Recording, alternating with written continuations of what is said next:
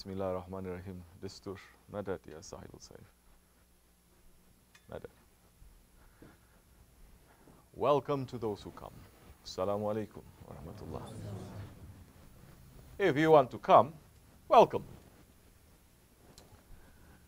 No one is here, not me, not you, not anyone is here by special invitation. Everyone is special. Everyone is special in the sight of Allah subhanahu wa ta'ala. Everyone is very special in the sight of the Habibullah. Everyone is special in the sight of our Shaykh. How are you going to say you are special? As much as you put Allah and His Prophet first, special, then that time you're going to be special. If you put Allah and His Prophet last, you're not special. Anyone who is coming here, they are very special. Alhamdulillah. Not because of us. Not because of me or you.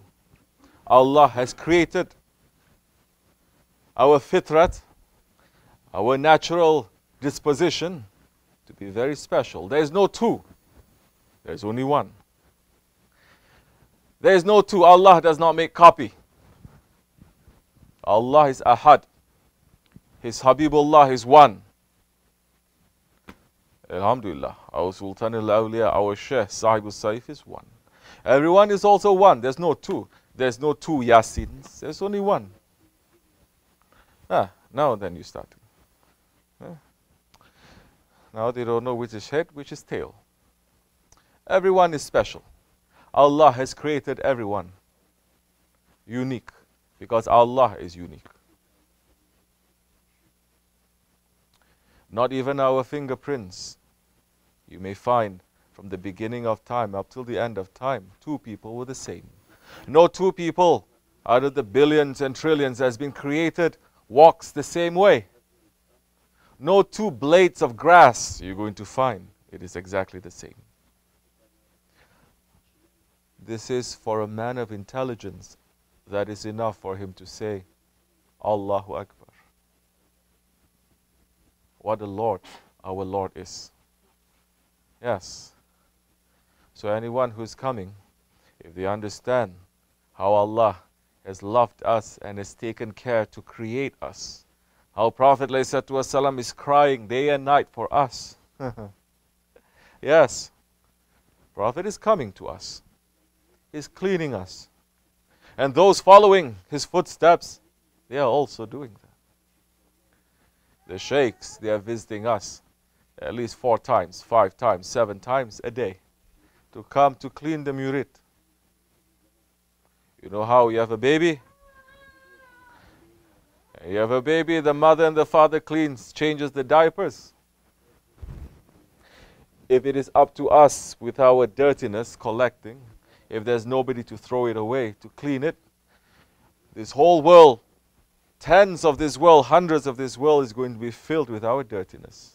If you are sincere, if I'm sincere, we sit down, we understand what kind of dirtiness we carry, what kind of dirtiness we're producing. That man or woman that says, I'm not producing any dirtiness, that one is the most ignorant one. That one is following shaitan, definitely. Because shaitan knew there is going to be a creature that is going to disobey Allah before man is created. Before man was created, shaitan was worshipping on the earth.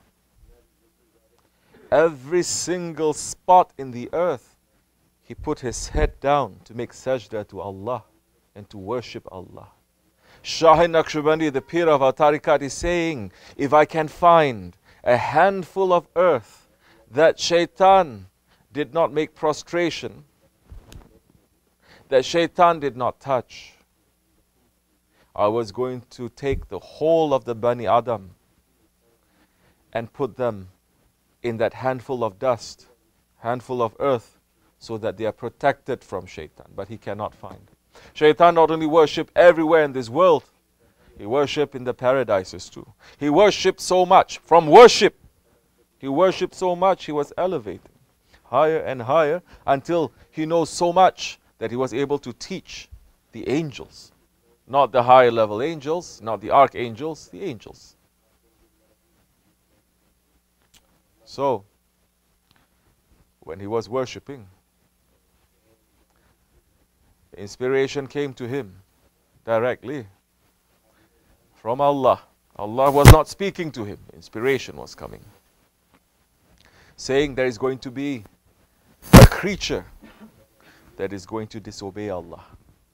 Immediately Shaitan is saying, Ya Rabbi, give me permission to curse at this creature that is going to disobey you. He is not thinking and understanding it may be himself. At that time, man was not created yet. There was only angels and the other creatures there. Ones we know, ones we don't know. He did not think it could be me. Like today's Muslims, they're so arrogant and proud ones with their education, with their money, with their knowledge, which is zero knowledge anyway. They are saying it cannot be me. It's others. Me? Impossible. I'm perfect. No, it is not. Shaitan said, let me curse that one, and Allah says, go ahead, curse. And he's cursing. Day and night he's cursing to that one who is going to disobey Allah. He did not think one time that it might be him. But for thousands of years he was cursing himself. Yes, we say, A'udhu billahi minash shaitanir rajim. May we be protected because we are running to the shelter of Allah away from the curse of Shaitan. From Shaitan, the cursed one. But Shaitan became cursed because of his own curse. Allah is not cursing him. Man becomes dirty not because Allah is putting dirtiness on us, but because he himself makes it dirty. Man is rushing to Jahannam, to fill up the Jahannam, to be burnt by the fire. Allah did not put the fire to Jahannam, but we bring fire to Jahannam. Jannat is empty too. But if the man is putting Allah and His Prophet first, and he's building the Jannah, then his Jannah is going to be filled. His Jannah is going to be built with palaces. His Jannah is going to be full of beautiful things that is going to make it Jannah. But that Jannat is still not Jannat until we are there. It is still empty. The believer, we are not saying, don't give us Jannat. It is forbidden. Person who knows what Jannat is not going to say that anyway. Forbidden for us to say that. Because if he smells a little bit of the Jannat, he will fall down and die. Jannat, don't play around with Jannat. People are playing around with the Jannat, playing around with Jahannam. They're playing around with Malaika. They're playing around with angels. They're playing around with saints and with prophets. But everything has a law. And everything has to have his what? Dalil. His proof.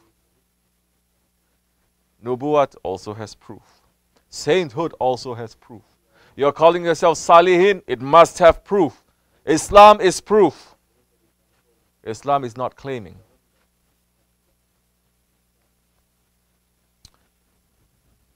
Jannat and Jahannam is there. It is real. But as a believer, as ones who are following in the footsteps of the Sahabe Kiram, who are following the Prophet, we want to be with the one that we love.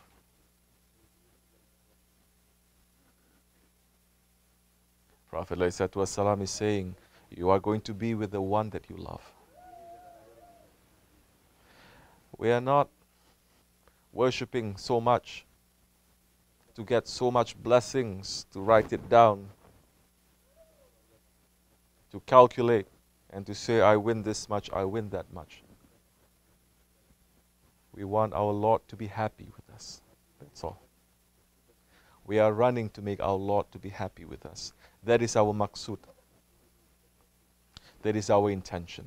If our Lord is happy with us, and Allah's happiness, our Lord's happiness, is hidden. Maybe the one who's doing so much work for Islam, but because of one small kindness he's making to an orphan, or to an animal, or to a cat, or to a fly. Isn't it? They're saying, which saint was that? Which scholar was that? Hujjatul Islam, Imam Ghazali. He was about to write.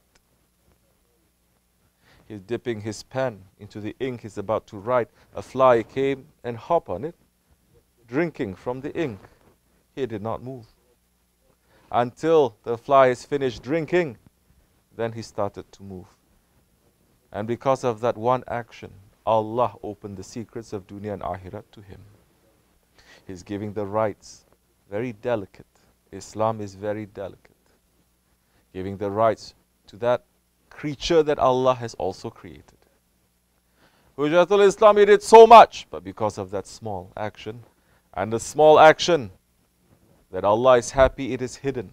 It's to make the believer to have more energy, to have more boost, to do things. Not to say, I already made Umrah, I get this much reward, so now I don't have to do anything. No, no, no, that's not Muslim way.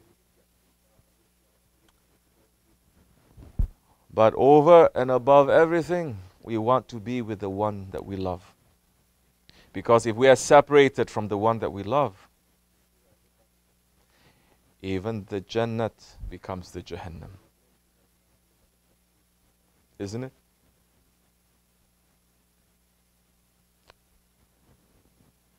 But if we are with the one that we love,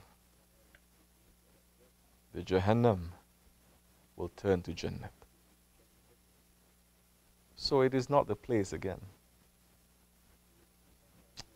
It is not the building. It is not the land. It is who is there. Which one is there? Is that one a servant to Allah? Or is that one a servant to his ego? If that one is a servant to Allah, wherever he is, it's a rose garden. Wherever he is, there are nightingales singing. Wherever he is, there's rahmat raining. From top and from the bottom.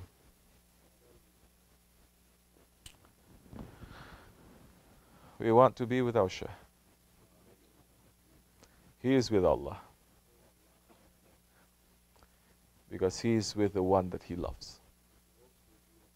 This is just a little separation. A test that we have to go through. Understand, Sahabe Kiram went through this test. And not many in this way, they're made to go through this test. Understand, I'm speaking now from this station. Not many are given this test, in this tariqat, in this way. Some may have gone and passed, and may Allah raise their station higher and higher.